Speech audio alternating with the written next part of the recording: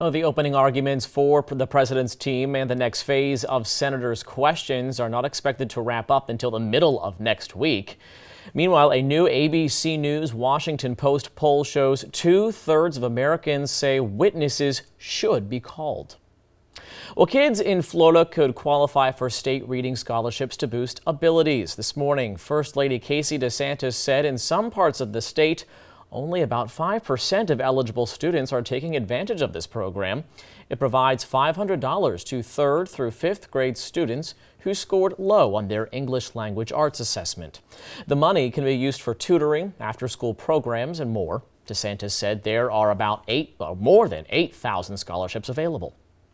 But if the good folks of Florida don't know that you're doing it, then it really doesn't amount to much. So part of this is just raising awareness about these scholarships that are there, that these students can utilize. DeSantis also touted a public-private partnership with ABC Mouse. The company will soon be launching a pilot program offering free education apps in math and reading in some districts in Florida.